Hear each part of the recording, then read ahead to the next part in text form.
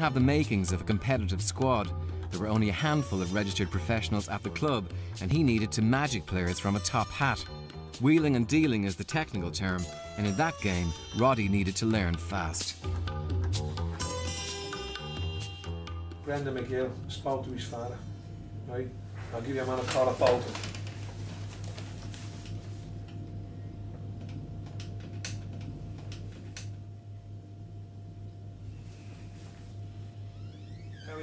Sam Allardyce place. Word goes round, it's a small industry, word goes round, they say, he's not a bad bloke, at least he's straight. Yeah, Roddy Collins, thanks. The first time I rang Peter Reid was a blazing row, and he didn't... Johnny! Johnny! Just knock it inside! Fuck's sake! Fuck off, don't annoy me, will you? For fuck's sake, don't be annoying me, I'm not a pet, alright? Don't be annoying me. Don't foul him! Don't foul him!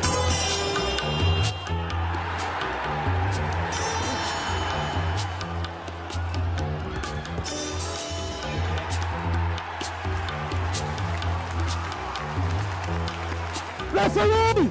Don't ball it! Don't ball it! Don't ball it!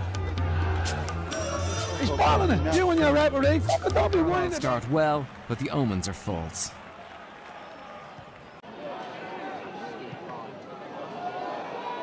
Jesus fucking Christ! For fuck's sake! Bleeding brute, isn't it? A soft goal for the visitors on the stroke of half-time cues the outcome. Help him out! Standing looking like a gob here. And there is, I'm telling you, I swear in the Holy Bible, I know the business side of what's going on. There is huge rewards because John is a decent man. He's a very decent skin, he is. We're guaranteed a right few quid. If we get to that final, you get suits. But you'll get suits that are £1,000 suits. You won't get some Mickey Mouse stupid suit. I'll have a tailor over from Dublin who does all my clobber, and he'll come over and he'll fit everyone, and it'll be absolutely brilliant. Push on the last one! Don't start already. I'm only fucking 2 minutes in the ground, for fuck's sake. Hey! Fuck's sake. I'm 2 minutes in the ground. You asked me to step back in. Yeah. Don't annoy me. Hey! Don't fucking annoy me. Technical area. Where is it? Where is it? Where is it? Oh, look, that is it. Don't start me off now. Don't, Roddy. Don't start me off. Don't start either. Yeah, you started it. I'll tell your mother on you. Craig, wake up, come on. Come on, Craig, switch on, fella. Oh, bollocks. Down on it.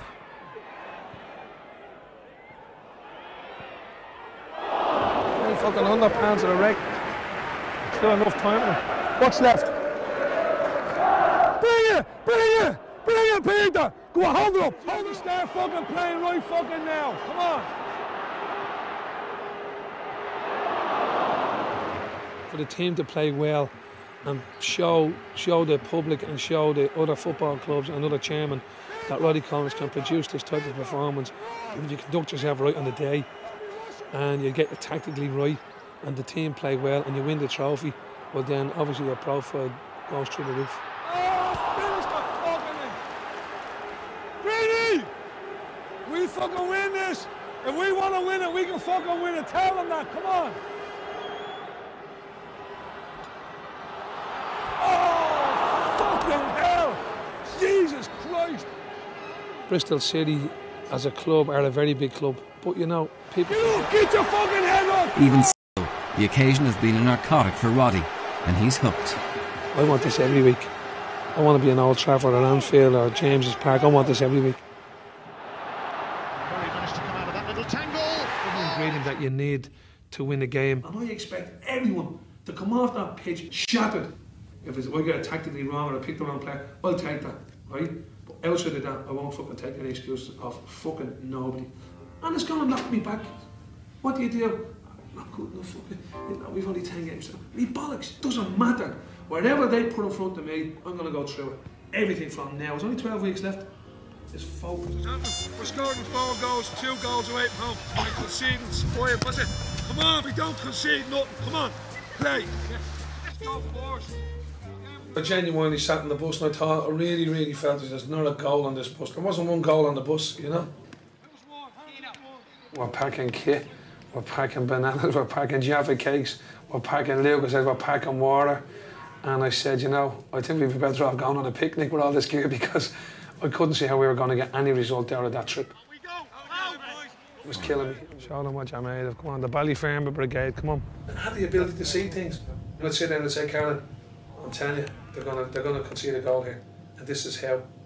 And I would safely say 7 out of 10 I'd be through, and the other 3 would be near misses. I don't know what it is, I just can't figure it. Caroline was the one that said it to me, really. Kevin Keegan was on the telly, and she said to me, Rod, she says, you could be that. She says, you could be that, no problem. Right, Keno, any way you want. Right, get that ball out there, it's soft. Come on. No excuses here. The road to ruin is paved with excuses. Come on. Everyone start scoring, here's the gaffer, quick! Roddy's the kind of guy. Our family went to Louis for years. We bought all the clothes that Louis looks after the whole lot. Even when Stephen was fighting, we done it in Louis Copeland's. And then you have Slattery's, which is an early house where you're going to have a few points in there. And obviously you have the gym behind me here. Fantastic. So in a small little triangle, we had everything that you could ever want. Fantastic. Yeah, brilliant. Long may it last. To be a Dub and have all this is great. Oh yeah, Lou. What's the crack? I love clothes. I think it's great. I think presentation is so important. I mean, my father got buried in a absolutely beautiful suit. You know, people thought it was a shame, but that was the way it was when I was a kid at school. I remember the head teacher remarking to my mother that I was better dressed than the bank manager down the road. I always worked. I worked since I was 12, so I always had my own few quid, and I always invested in clothes. I love it. I'm still a 32-inch waist, Louis. Plus fat. Sorting out what he was going to do in the night, you know, he's a whiz kid all of a sudden. Jesus, can we not pass 2 yards to each other? Come on, sloppy. Sloppy in training ends up sloppy on the pitch. Suddenly from Kitman to Mike Bassett, the England manager, he turned into in 1 week. So I had to pull his horns back, you know, took all my equipment back. And rightly so. Yorkie bars are not for girls. One and the horn! There's only one and the horn! Go on, Vic, feed her in, Vic! Freak show, I think it's a freak show. Yes! Yeah! Andy has it. He definitely has it for a girls' team that can't win the game. And I think we've conceded about 70 goals, scored 1. So Andy definitely has a good CV. So if you want a girls' team to be relegated, employ Andy. Ah! Oh, Jesus! It's my long-term ambition to manage Glasgow Celtic. That's where my dreams are, and manage the Republic of Ireland. I want to manage my country, and that's what I will do. I wouldn't walk away from here and leave a job half done. But I don't think it's going to take me 5 years to do that job. And as soon as that job is done, and I feel I've given on the road to my goal enough to Carlisle and can give it no more, and I have to step up, well then I'll sit with John and off I'll go.